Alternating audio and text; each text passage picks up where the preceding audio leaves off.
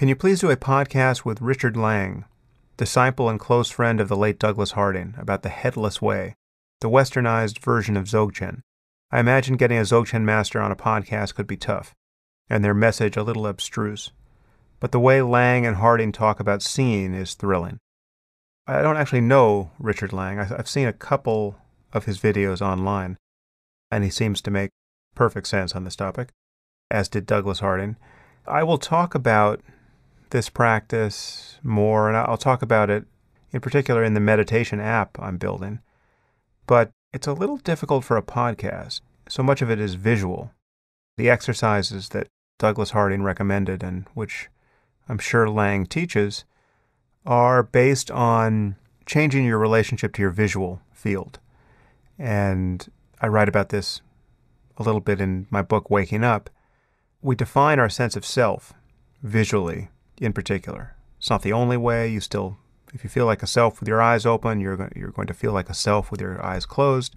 But the experience of selflessness can be very striking with your eyes open because it changes your felt sense of subject-object perception with respect to everything that you see. And the way that Harding described this, in particular in his book On Having No Head, is as the experience of headlessness, whereas he would look out at his visual field and then he would look for his head.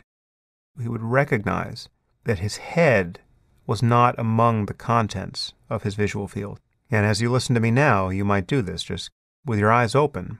Look at whatever it is you can see and notice that your face or your head is not among the things that you see. In fact, where your head is supposed to be, there's just the world. And if you become sensitive to this consideration, if you look for what you presume you're looking out of and fail to find it, you can have as the questioner says, a thrilling sense of having lost the feeling of subject-object perception. And this itself can become a basis of mindfulness.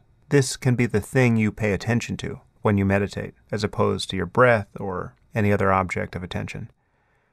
And some very powerful changes in your conscious experience can happen the more you do this. But as far as talking about this at length on a podcast, it's a little difficult because much of what needs to be said needs to be indicated visually. And so it definitely lends itself more to video than audio. But I will try to be precise about it in my meditation app.